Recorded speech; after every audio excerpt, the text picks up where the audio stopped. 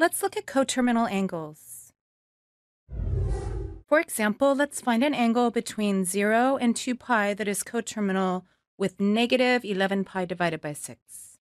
Now, two angles are coterminal if they share the same initial and terminal sides. So let's sketch our angle here in standard position.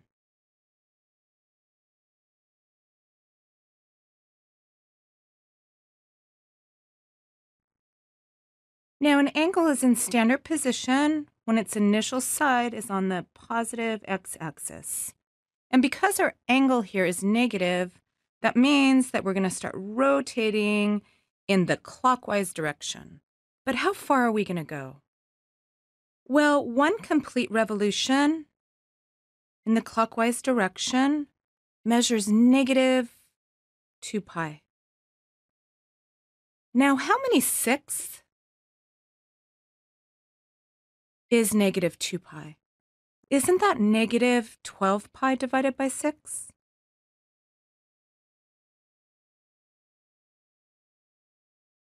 Which means that our angle here, negative 11 pi over 6, didn't quite make it there.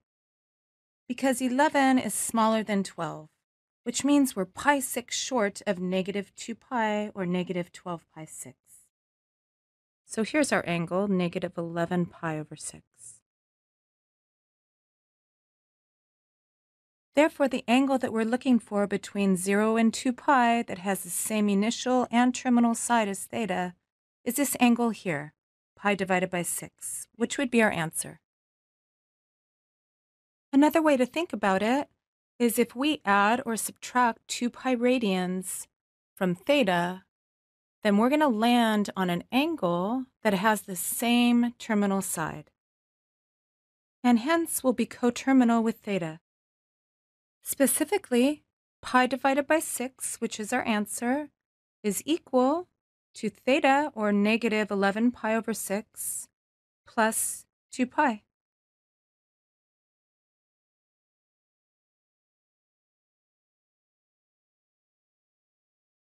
All right, let's look at another one. Let theta equal 600 degrees. We'll first find an angle between 0 and 360 that is coterminal with theta, and then we'll find an angle between 0 and negative 360 that's also coterminal with theta. Again, let's sketch theta in standard position.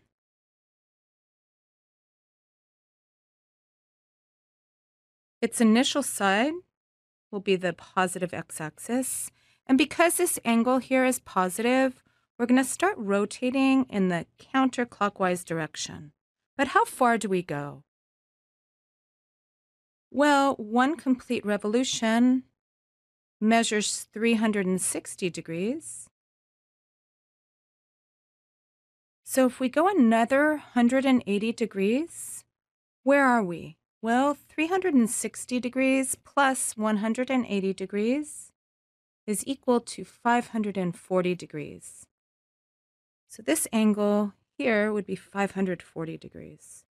Well, we want to get to 600 degrees, which means we're 60 short, because 540 plus 60 is this 600. Which means we'll need to go another 60 degrees in the counterclockwise direction to get to 600 degrees. Namely, we go one full revolution, then we go another half, then we go 60 more. So this would be 600 degrees here. All right, so we're first looking for an angle between 0 and 360 degrees that is coterminal with this angle. Wouldn't that just be this angle here? Which would be 180 degrees plus 60 degrees, or 240 degrees. Both of these angles have the same initial and terminal sides, and moreover, 240 degrees is between 0 and 360 degrees. So 240 degrees would be our answer to part A. Now we still need to find an angle between 0 and negative 360 degrees that is coterminal with theta. And with negative measured angles, we go counterclockwise from the initial side. So wouldn't that be this angle here, which is negative 120 degrees?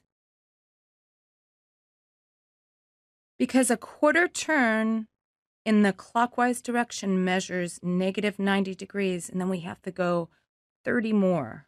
So that would be negative 120 degrees. So our answers here then would be 240 degrees and negative 120 degrees. And this is how we find coterminal angles. Thank you, and we'll see you next time.